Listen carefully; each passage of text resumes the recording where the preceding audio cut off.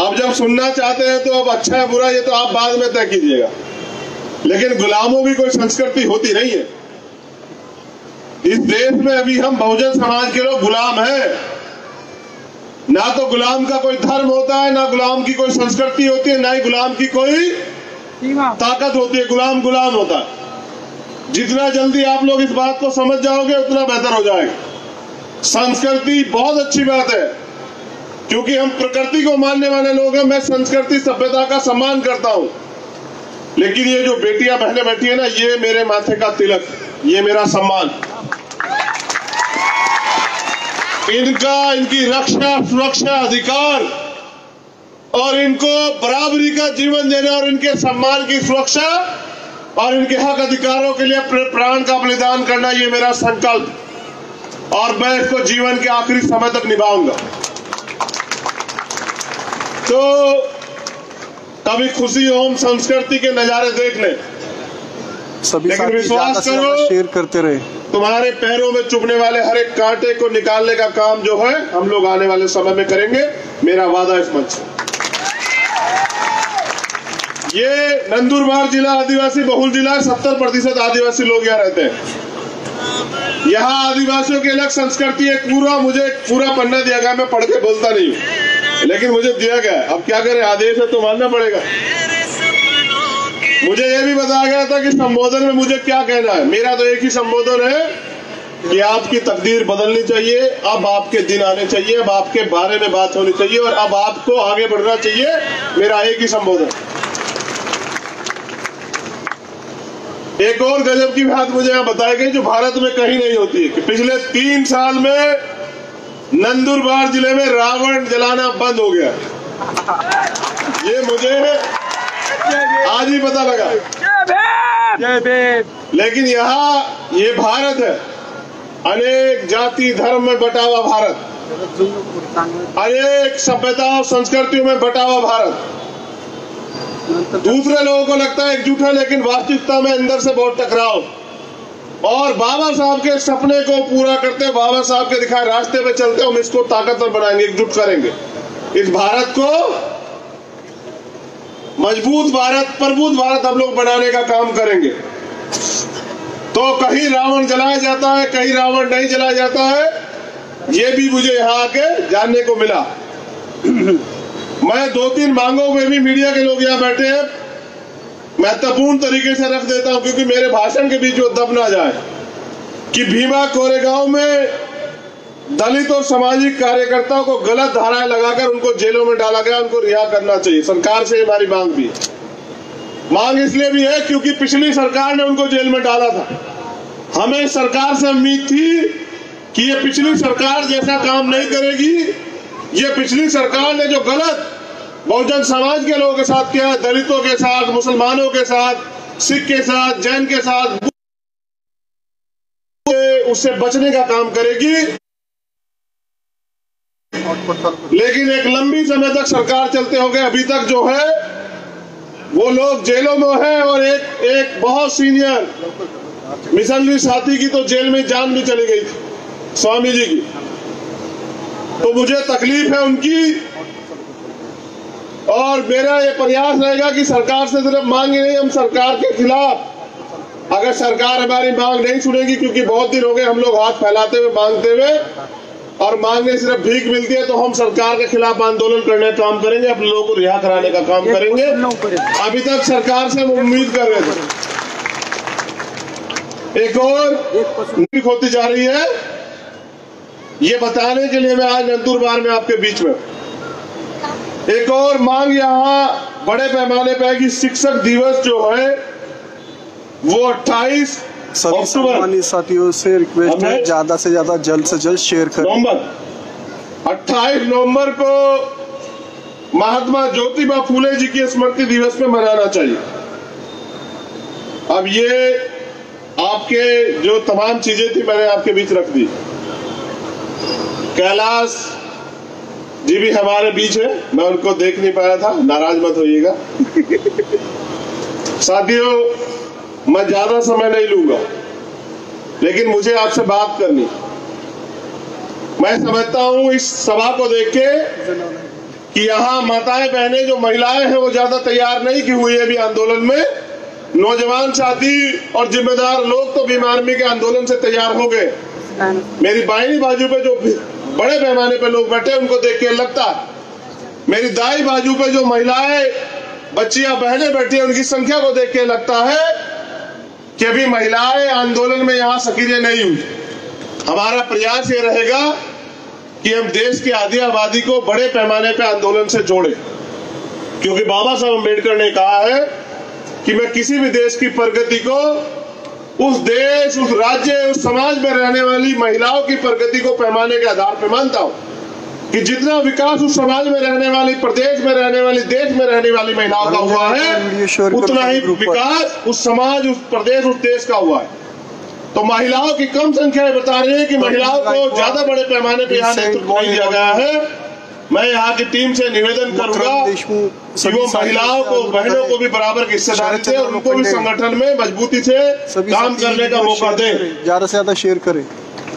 जैसे कि मैं समझता हूँ, वीडियो शेयर करा लवकर, कि आंदोलन जब तक घर तक नहीं जाएगा, महिलाओं तक नहीं जाएगा, बेटियों तक नहीं जाएगा, क्योंकि बेटियां 3 पीढ़ियों को सुधारने का काम करती है, मुझे लगता है तब तक आंदोलन सफल नहीं होगा। अभी पगारे जी कह रहे थे कि हम आपको संविधान सौंप रहे हैं, संविधान की रक्षा करनी है। मैं भी इस मंच से कह रहा हूं, और ये शाम का समय है, कुदरत को हाजिर नाजिर समझ के कह रहा हूं, मान के कह रहा हूं, और बाबा साहब अम्बेडकर का बेटा होने के नाते कह रहा हूं कि वो दिन इस दुनिया में नहीं आएगा जब भारतीय संविधान को खतरा हो जाए। मेरी बात को आप याद रखें।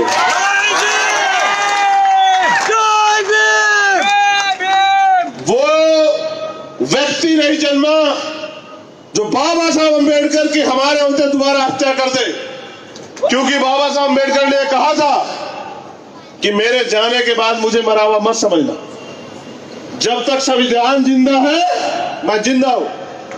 तो कोई अगर हमारे बाप की हत्या करने का काम करेगा तो उसकी अगली 7 पीढ़ियों को भी हम बताने का काम करेंगे कि हम अपने बाप की रक्षा के लिए क्या कर सकते हैं। इसलिए मैंने कहा कि आपके पास उदाहरण है भीमा कोरेगांव, विजय स्तंभ, 1 जनवरी, ये हम पे उदाहरण है, और ये उन पे भी उदाहरण है कि हम अपने अधिकारों और मान सम्मान की लड़ाई के लिए कहां तक जा सकते हैं। हम पे उदाहरण है 2 अप्रैल, जब हमने इस भारत को यह बताया था कि हम अपने अधिकारों की सुरक्षा के लिए इस भारत का चक्का जाम कर सकते हैं, और हमने करके भी दिखाया। न उससे पहले कभी किसी पे हुआ और न हमारे बिना कभी भविष्य में किसी पे होगा, ये भी इस बात का जो है प्रमाण है। साथियों, बाबा साहब अम्बेडकर के बहुत से सपने थे।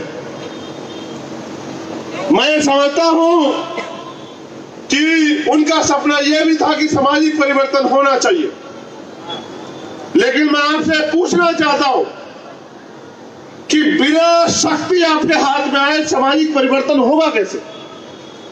जो लोग जाति व्यवस्था को पालने वाले लोग हैं, जो जाति के हिसाब से जो व्यवस्था का निर्माण करने वाले लोग हैं, जिसमें पैदा होते ही कोई व्यक्ति अछूत नीच हो जाता है और पैदा होते ही कोई व्यक्ति बिना कर्म के सर्वश्रेष्ठ हो जाता है, वो लोग इस देश में बाबा साहब अम्बेडकर जो चाहते थे कि जाति विहीन समाज बने, वो बाबा साहब के सपने को क्यों पूरा होने देंगे अगर उनको पता लग जाए कि ये लोग आगे बढ़ के जाति व्यवस्था खत्म करने की तरफ बढ़ रहे हैं। वो बिना कर्म करे सर्वश्रेष्ठ बनने का खिताब जो अपने माथे पे लिए बैठे हैं, साथियों वो इस बात को कभी नहीं होने।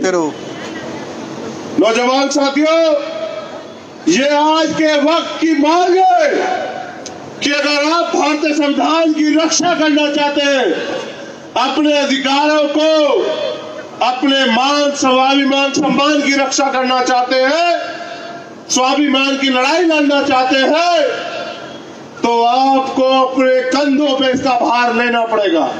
आपको इस आंदोलन में भागीदारी करनी पड़ेगी। आपको इस आंदोलन को अपने खून से सींचना पड़ेगा। आपको इस आंदोलन के लिए कुर्बान होने के लिए तैयार रहना पड़ेगा। अगर आप इस आंदोलन को आगे बढ़ाने के लिए तैयार हो जाएंगे तो जैसा मैंने कहा कि इतिहास गवाह है कि बहुजन समाज के लोगों ने कभी पीठ नहीं दिखाई है इस देश में, कभी पीठ नहीं दिखाई है। हमने 2 अप्रैल के दिन सीने पे गोलियां खाई थी। आप चेक कराना, किसी भी साथी को गोली कमर पे नहीं लगी थी। हम इस भारत को में जन्मे हुए लोग, ये भारत हमारा देश है। बाबा साहब अम्बेडकर ने कहा हम प्रथम और अंत्य भारतीय हैं। आज भी हम इस बात को मानते हैं, लेकिन मुझे जरूरी बात जो आपसे कहनी है कि बाबा साहब अम्बेडकर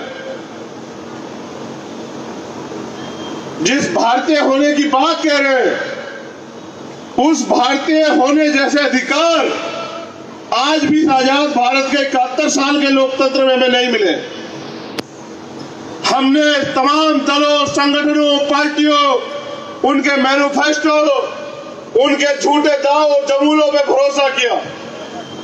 अंत इस देश के SC, ST, OBC, माइनॉरिटी समाज के लोग हिस्से में गुलामी के अलावा, अपमान के अलावा, तिरस्कार के अलावा, दंगों के अलावा, अन्य अत्याचार के अलावा आया क्या?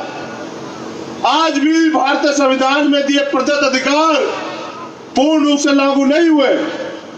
लागू इसलिए नहीं हुए क्योंकि भारतीय संविधान को लागू करवाते समय बाबा साहब अम्बेडकर ने कहा था शेयर करते कि संविधान चाहे कितना भी अच्छा क्यों ना हो, सभी पे साथ ही शेयर करते, अगर उसे चलाने वाले हाथ अच्छे नहीं है, उनकी नीयत अच्छी नहीं है, उनकी नीति अच्छी नहीं है, तो अंत संविधान बुरा साबित हो। और संविधान चाहे कितना भी बुरा हो, अगर उसे चलाने वाले हाथ अच्छे हैं, उनकी नीति अच्छी है, उनकी नीयत अच्छी है, तो अंत संविधान अच्छा साबित होगा।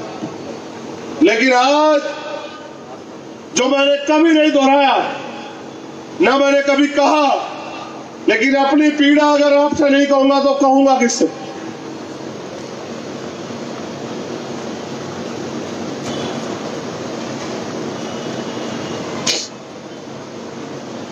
अगर मैं आपसे नहीं कहूंगा तो कहूंगा किससे? मैंने आजाद भारत का इतिहास पढ़ा, मैंने गुलाम भारत का इतिहास पढ़ा, मैंने समय समय पर जन्मे संतों, गुरुओं, महापुरुषों को पढ़ा, मैंने इस देश में जल जंगल की लड़ाई लड़ने वाले अपने आदिवासी वीरों को पढ़ा। दया भाऊ शेयर करा वीडियो जास्तीत जास्त।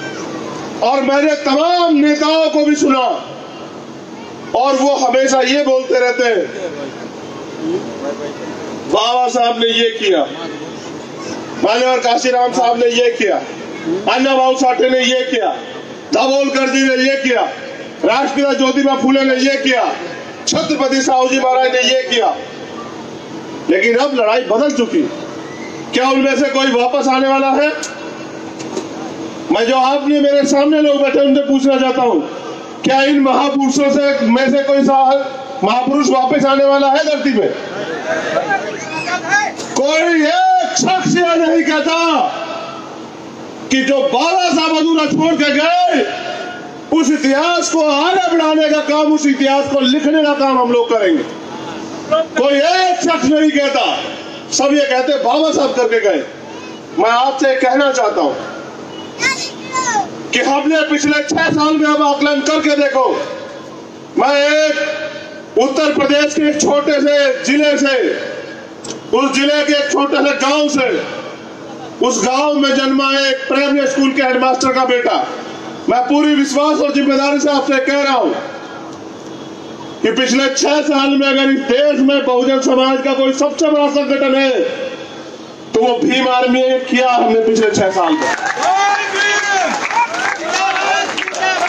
पूरे 6 साल में 7 साल नहीं लगाए, 6 साल में मैंने छुटमलपुर की उस गली से लेके और टाइम्स मैगजीन तक का सफर वो किया है आप सब लोगों के सहयोग से। ये किया है भीम आर्मी ने पिछले 6 साल में। 2 अप्रैल जैसा आंदोलन जिसको किसने सोचा भी नहीं था। पहले आंदोलन होते थे, सत्याग्रह होते थे, लोग जाते थे, बैठ जाते थे, लाठियां लगती थी, गोलियां चलती थी, जवाब नहीं देते थे। पिछले 6 साल में जो आजादी के 60 साल में नहीं हुआ, वो अपने महापुरुषों की प्रेरणा से 2 अप्रैल जैसा ऐतिहासिक भारत बंद हुआ। ये आपकी जीत, सत्ता में बैठे लोगों को आपने एहसास कराया कि अब ये अपने अधिकारों को छीनने नहीं देंगे। अश्विन भाऊ तावड़े वीडियो शेयर कर। पिछले 6 साल का कार्यकाल आपको बता रहा हूं। एक तरफ सरकार और तमाम तरह के लोग, एक तरफ भीम आर्मी। उसके बाद 23 फरवरी को जब दोबारा से प्रमोशन में रिजर्वेशन और CA/NPR NRC को लेकर भारत बंद हुआ, जहां गृह मंत्री ये कहते थे कि NPR NRC तो होके रहेगा, CAA तो होके रहेगा। ये महाराष्ट्र की धरती है, मैं आया था पुणे, मैं आया था मुंबई, मैं आया था अमरावती, मैं आया था औरंगाबाद, और मैंने कहा था कि तुम्हारी मां ने दूध पिलाया तो करके दिखाओ लागू, हम भी देखेंगे। आप गवाह है कि 23 फरवरी को भारत बंद किया हमने, और इस सरकार ने उस पूरे डिस्कोर्स को बदलने के लिए दिल्ली में दंगे कराए। जो केंद्र की सरकार है, मैं बात आपसे क्यों कह रहा हूं कि हमने अपनी ताकत का पैमाना सामाजिक रूप से दिखाया कि हम क्या कर सकते हैं। जब इस देश का मुसलमान भाई अपने आप को अकेला महसूस कर रहा था, जब CA/NPR NRC जैसा कानून आया, तब भीम आर्मी के लोग जामा मस्जिद के ऐतिहासिक सीढ़ियों में खड़े होकर ऐलान कर रहे थे कि ये मुल्क हमारा है, हम इसमें भाईचारा टूटने नहीं देंगे। मैं खुद 27 दिन जेल में रहा, खूब लाठियां खाई, लेकिन मैंने कहा कि बाबा साहब अम्बेडकर ने कहा कि हम प्रथम और अंत्य भारतीय हैं, ये मुल्क हमारा है। और इस मुल्क की मिट्टी में जब आप आजादी का आंदोलन उठा के देखोगे तो आपको पता लगेगा कि सिर्फ RSS के लोगों को छोड़ के हर जाति, मजहब, धर्म के संगठन के लोगों ने बलिदान दिया, तब आजादी मिली। लेकिन गुलामों को तो आजादी मिली, लेकिन गुलामों के जो गुलाम, दोहरे गुलाम इस देश में थे, जिनको बाबा Saheb Ambedkar schedule caste, schedule tribe, backward, converted minority, इस समाज के लोग कहते थे, उनको आजादी आज भी नहीं मिली। ना वो अपनी मर्जी से कहीं जा सकते हैं, ना कहीं आ सकते हैं, ना ही अपनी बात को रख सकते हैं। लोकतंत्र में आंदोलन, विरोध हमारा संवैधानिक अधिकार है। आज यहां एक सभा करने का प्रयास किया तो हमारे छोटे भाई ये संजू रगड़े खिलाफ जो है ये एक नोटिस दे दिया। अब मैं ये समझता हूं कि जिनके मुखिया के खिलाफ सैकड़ों मुकदमे हो, उनके अगर जिला अध्यक्ष पे नोटिस आ जाए तो उसको घबराना नहीं चाहिए, उसको खुश होना चाहिए, क्योंकि एक क्रांतिकारी के लिए मुकदमा और हथकड़ियां गहने होते हैं, स्टार होते हैं, सितारे। हम तो सबसे कहते हैं कि वो कानून बनाओ जो कानून हमारी एक दिन 1 घंटे में हत्या कर दे। अगर हम 10 साल जिए तो बाबा साहब अम्बेडकर के सपने को पूरा करके दिखाएंगे। इस देश में बहुजन समाज का राज लाके दिखाएंगे। हम दिन रात घर, गली, मोहल्ला, तालुका, विधानसभा, ब्लॉक, जिला, प्रदेश मेहनत करेंगे। और उसी कड़ी में आज मैं आपके बीच। साथियों, हालात बहुत अच्छे नहीं। इस देश के दलित समाज के लोग अन्याय, अत्याचार, जुल्म, जाति, अपमान के शिकार हो रहे हैं। उनके साथ पिछड़े वर्ग के लोग जातिगत जनगणना, कहीं उनको तो इतनी मान्यता नहीं, कहीं उनको 27 में से 14% आरक्षण देते हैं, कहीं 12% देते हैं, कहीं वो आंदोलन कर रहे हैं। जैसे राजस्थान में गुर्जर समाज के लोगों ने आंदोलन किया, 74 लोग एक दिन गोली मार दी गई। इस तरह से पिछड़े वर्ग के लोग अपनी हिस्सेदारी के लिए परेशान है। आदिवासी समाज के लोग तरक्की के लिए, अपने हक के लिए लड़ते रहते हैं। तमाम तरह के आरोप लगा के उनको नक्सली, माओवादी, पता नहीं क्या क्या क्या उनकी लाशें बिछाई जाती है। जो जमीन वो तैयार करते हैं उस जमीन को किसी भी सरकार के लोग हो पूंजीपतियों के हवाले कर देते हैं, उनकी जमीन उनसे छीन लेते हैं, विरोध करने पे गोलियां देते हैं, तमाम घर उजाड़ देते हैं। इस देश का मुसलमान जो जब भी पलटने का काम करता है वो दंगे का शिकार हो जाता है। क्या तो दंगे करा दिए जाते हैं या दंगे हो जाते हैं साजिश के थ्रू। जो थोड़ा बहुत वो आगे बढ़ पाता है, जो थोड़ा बहुत रंग उस पर चढ़ पाता है, वो अपनी आर्थिक स्थिति को बदल के अपने बच्चों को पढ़ाने की तरफ बढ़ता है, वो दंगे वो सारा रंग उसका उतार देते हैं। मैं बात इसलिए कर रहा हूं कि देश का बहुजन समाज आज भी गुलाम है, बेबस है, लाचार है और वो गुलामी की बेड़ियां काटना चाहता है। अगर वो काटना चाहते हैं तो भीम आर्मी तैयार है। अगर आप साथ खड़े हो जाओगे तो जहां आपका पसीना पड़ेगा वहां खून देने का काम करेगी भीम आर्मी। और ये हम कहते नहीं, हमने करके भी दिखाया है। आप जानते हैं, चाहे हाथरस का मामला हो, उन्नाव का मामला हो, कानपुर का मामला हो, आगरा का मामला हो, चाहे पुणे का मामला हो, चाहे मुंबई का मामला हो, चाहे नीमच का मामला हो, चाहे नेमावर का मामला हो, चाहे छत्तीसगढ़ का मामला हो, चाहे उड़ीसा का मामला हो, चाहे हिमाचल का मामला हो, कोई ऐसी जगह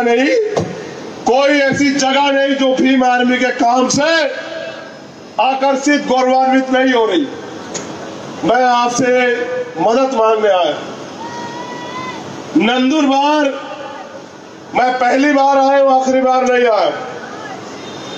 और मैं सूरत के रास्ते आया, मैं उतरा सूरत में हूं, सूरत के रास्ते में नंदुरबार आया। लेकिन मैं नंदुरबार से खाली हाथ नहीं जाऊंगा।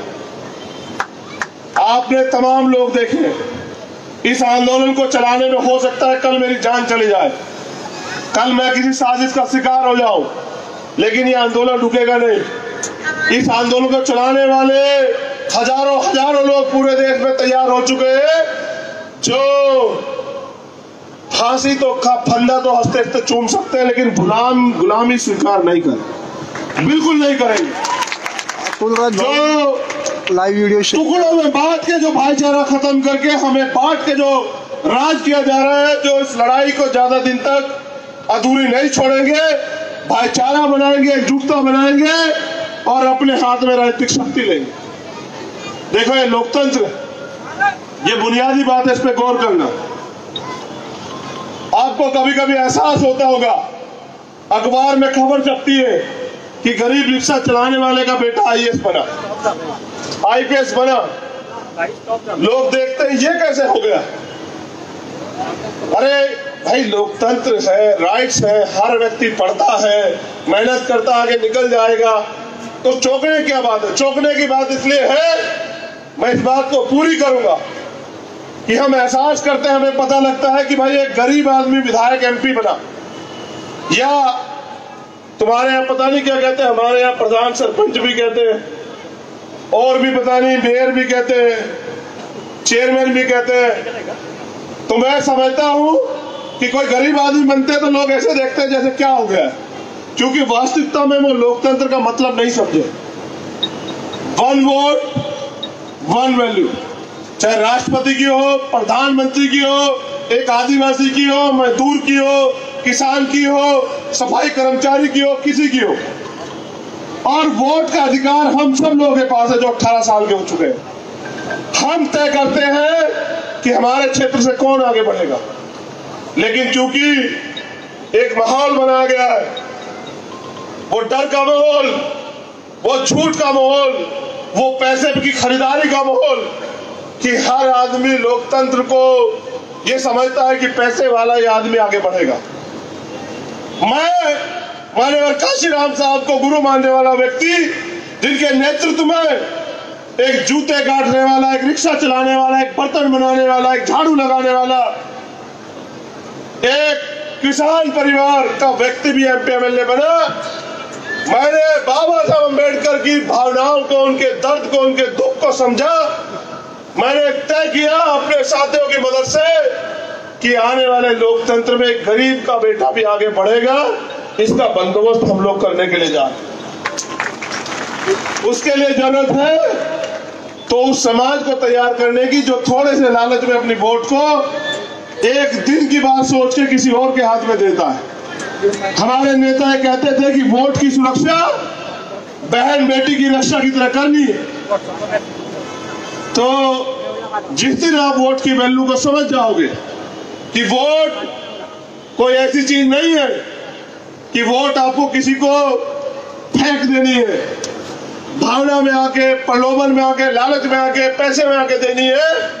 जिस दिन आप ये बात समझ जाओगे कि आपको वोट का चयन अच्छे व्यक्ति को, अपने बीच के व्यक्ति को आगे बढ़ाने के लिए करना है, जो आपकी समस्याओं से रूबरू हो, तो मैं विश्वास के साथ कहता हूं कि उस दिन आपके दिन बदल जाएंगे।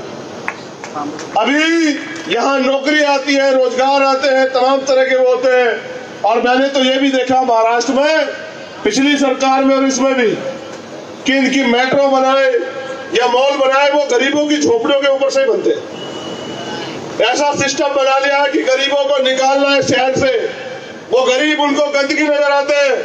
मैं ये कह रहा हूं कि जिस दिन वो गरीब अपनी वोट की वैल्यू समझ गया, ये सियासत में बैठे हुए राजा महाराजा ये धूल चाटते नजर आएंगे। आपको मेरी बात को याद रखना। जिस दिन आपने तय कर लिया कि अपने वोट को बेचना नहीं है, अपने वोट को फेंकना नहीं, एक जिम्मेदार आदमी के हाथ में सौंपना है। जिस दिन आपने तय कर लिया कि वोट अगले 5 साल का मेरे प्रदेश का, देश का, मेरे समाज का भविष्य तय करेगी, जिस दिन आपने तय कर लिया, मैं विश्वास के साथ कहता हूं कि तमाम लोग आपके मान सम्मान में 4 चांद लगा देंगे। लेकिन ये भी समझो, जिस भारतीय संविधान की वजह से आज मैं यहां खड़ा बोल रहा हूं ना, सोचो, जबकि होने तो नहीं देंगे।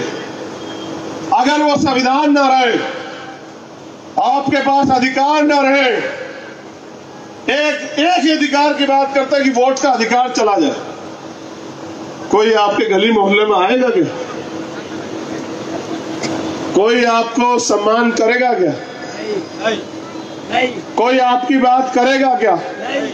दिखावे को भी नहीं करेगा।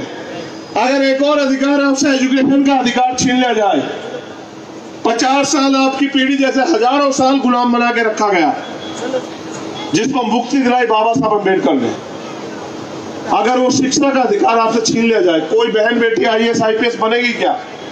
डॉक्टर इंजीनियर बनेगी क्या? प्रधान सरपंच बनेगी क्या? कोई भाई doctor engineer clerk IAS IPS IAFS IRS कुछ बनेगा क्या भाई?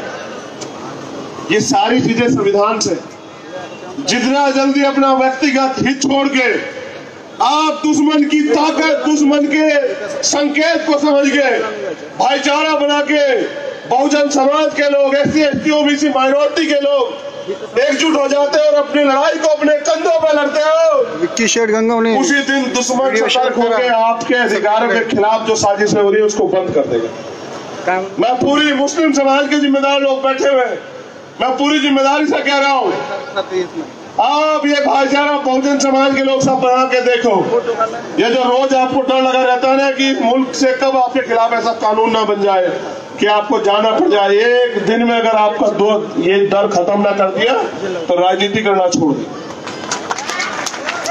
एक दिन में ये 85% बहुजन समाज जो अपनी ताकत के दम पे हुक्मरान बन सकता है, मालिक बन सकता है, जिस दिन वो अपनी शक्ति के प्रति सचेत हो गया तो आने वाला कल आपका है। बाबा साहब अम्बेडकर ने कहा था, मेरे याद है कि 21वीं सदी आपकी। मुझे विश्वास है कि बाबा साहब अम्बेडकर झूठे नहीं हो सकते और बाबा साहब की बात को पूरा करने के लिए जो कुर्बानी देनी पड़ेगी वो भीम आर्मी और आजाद समाज पार्टी के लोग देंगे, उसके लिए हम तैयार। ये लड़ाई सेवक और शासक के बीच है। अगर सेवक ने अपनी ताकत को पहचाना तो मैं लिख के देता हूं कि वो आने वाले कल में शासक बन जाएगा, और जब कानून बनाने की ताकत आपके हाथ में होगी, फिर किसी गरीब आदिवासी की झोपड़ी को कोई जला देगा क्या? कोई किसी कमजोर शोषित को घोड़ी से उतार देगा क्या? कोई दंगा फसाद करा देगा क्या? कोई आपके आरक्षण हक अधिकार को छीन लेगा क्या? कोई आपको जाति धर्म के नाम पे अपमानित कर देगा क्या? जिस दिन उन्हें एहसास हो गया, क्योंकि जब बाबा साहब अम्बेडकर ने मनुस्मृति जलाई, मैं याद दिला रहा हूं आपको, तो चर्चा तो तब भी हुई होगी। बाबा साहब के खिलाफ कोर्ट क्यों नहीं गए वो? क्योंकि बाबा साहब ज्ञान का सूर्य थे। आज मैं यहाँ बोल रहा हूँ तो ज्ञान के भरोसे बोल रहा हूँ, क्योंकि बाबा साहब अम्बेडकर ने कहा कि शिक्षा श्रेणी का वो दूध है जो पिएगा वो दहाड़ेगा। इसलिए नहीं जलाई, इसलिए नहीं उनके खिलाफ गए कोर्ट कि जब चर्चा हुई तो लोगों ने, उन जिम्मेदार लोगों ने जो अपने आप को बहुत बड़े मालिक समझते थे, उन्होंने कहा कि डॉक्टर अम्बेडकर ज्ञान का सूर्य है। अभी तो एक को जलाया, अगर इनके खिलाफ कोर्ट गए तो सबको गलत साबित करके सबको जला देगा। फिर देख लेना, एक अकेले बाबा साहब अम्बेडकर इस देश को, इस देश के शोषित वंचित समाज को जानवर से इंसान बना के चले गए। बाबा साहब अम्बेडकर के इतने बच्चे क्या उनका अधूरा सपना पूरा नहीं कर सकते? आप नंदुरबार में हजारों की संख्या में बैठे। आप जानते हैं, जो मैंने दिल्ली में जब एक गुरु घर तोड़ दिया गया तो मैंने आंदोलन किया, 5 लाख लोग थे। अगर शासक, हुक्मरान, बादशाह अपने आप को ताकतवर समझ रहा है तो मैं बता दूं, ये लोकतंत्र है, सत्ता आती जाती रहती है। आज आपके पास है, कल हमारे पास होगी। हम बदले की भावना से काम नहीं करेंगे, बदलाव की भावना से काम करेंगे। मैं ये भी बता दूं कि किसानों ने अपनी लड़ाई 700 साढ़े 700 कुर्बानियां देके तानाशाह को झुकाकर जीती। एक तानाशाह के तानाशाही युग का अंत हुआ, उसको झुकना पड़ा। ये लोकतंत्र, ये दिया है बाबा साहब अम्बेडकर ने, ये मिला है हमें, ये संविधान है जिसके आगे एक तानाशाह, जिसकी पूर्ण बहुमत की सरकार है, जिसके दबाव में इस देश का पूरा सिस्टम है, चाहे वो न्यायपालिका हो, चाहे वो कार्यपालिका हो, चाहे वो व्यवस्थिका हो, चाहे वो मीडिया हो, उस तानाशाह को भी झुकना पड़ा। ये ताकत है भारतीय संविधान की। लेकिन आपने देखा कि 1 साल से वो लोग अपने अधिकारों के लिए संघर्ष कर रहे थे। ऐसे संघर्ष की भावना आपको अपने अंदर डालनी पड़ेगी। जितने संघर्ष की भावना इस टूटे फूटे गिराए गए शोषित वंचित समाज में जाग गई, वो दिन ऐतिहासिक होगा और वो दिन इस देश में एक नई क्रांति को जन्म देगा, जिसको हम नीली क्रांति कहते हैं। जिस दिन वो सवेरा आएगा, उस दिन के बाद आप अपने आप को ताकतवर महसूस करेंगे। मैं इन्हीं शब्दों के साथ अपनी वाणी को विराम देता हूं। आप अंधेरे में भी मुझे सुनने के लिए आप बैठे हुए नौजवान साथियों, बुजुर्गों, मेरे सह उम्र के साथियों, नौजवान बच्चों, आपको तो धन्यवाद देता हूं, शुक्रिया अदा करता हूं, लेकिन शुक्रिया अदा इस मातृशक्ति का भी करता हूं, अपनी बच्चों का भी करता हूं, अपनी बहनों का भी करता हूं, माओ का भी करता हूं, और ये विश्वास दिलाता हूं कि आप एजुकेशन के काम को, बाबा साहब के नारों को आगे बढ़ाते रहिए, आप पढ़ते रहिए। इस देश में शोषित समाज के लोग, सताए गए लोग अपनी मेहनत के बलबूते इस देश की सत्ता में काबिज होने के लिए 10 साल का टारगेट लेके निकले हैं। 10 साल के अंदर इस देश में दिल्ली की कुर्सी पे बहुजन समाज के व्यक्ति को स्थापित करना ये लक्ष्य है, और जब तक ये लक्ष्य पूरा नहीं होता तब तक हम लोग चैन की नींद नहीं सोएंगे। इस संकल्प के साथ नंदुरबार की धरती से अलविदा लेता हूं, और ये विश्वास भी लेता हूं कि अगली बार जब नंदुरबार आऊंगा तो आपकी ताकत आज की ताकत से 10 गुना होगी, 20 गुना होगी, 50 गुना होगी। लेकिन एक और खुशी भी इस बात की है कि वाह रे बाबा साहब, कमाल कर दिया। एहसास नहीं था आपकी विचारधारा में इतनी बड़ी ताकत है कि एक गांव से निकले हुए एक बेटे को सुनने के लिए महाराष्ट्र जैसे प्रदेश में इतने लोग अपना दिल थाम के बैठेंगे। बहुत बहुत आभार बाबा साहब, बहुत बहुत धन्यवाद आपका। और यहाँ के आयोजक टीम का धन्यवाद, छोटे भाई संजू रेगड़े और उनके साथियों का धन्यवाद, जिन्होंने एक एक रुपया देके इस आंदोलन को, इस प्रोग्राम को सफल बनाने का कार्य किया। उनको दिल की गहराई से धन्यवाद। बस एक निवेदन, मेहनत करने की जरूरत है, समय कम है, काम ज्यादा है। जैसे हम लोग घर छोड़ के निकले, आप भी निकलिए। बस ये अपने से सवाल कीजिएगा आज कि बाबा साहब आपने तो हमें इतना कुछ दिया, हमने आपको क्या दिया। ये सवाल आप कीजिए और इस सवाल से जो जवाब आपको मिले, अगर आपको जवाब मिले कि नहीं हमें कुछ करना नहीं है, तो मत कीजिए। अगर आपको जवाब मिले कि बाबा साहब ने हमारे लिए अपने 4-4 बच्चे कुर्बान किए, अपना जीवन कुर्बान कर दिया, अपनी खुशियां कुर्बान कर दी और रोते रोते इस दुनिया से चले गए, उन बाबा साहब के लिए हमें भी कुछ कर्ज उतारना है। तो भीम आर्मी आजाद समाज पार्टी के इस आंदोलन में सामाजिक परिवर्तन, आर्थिक मुक्ति, स्वाभिमान सम्मान के इस आंदोलन में जुड़िए और उसे ताकतवर बनाइए और फिर देखिए, फील पावर। बहुत बहुत धन्यवाद।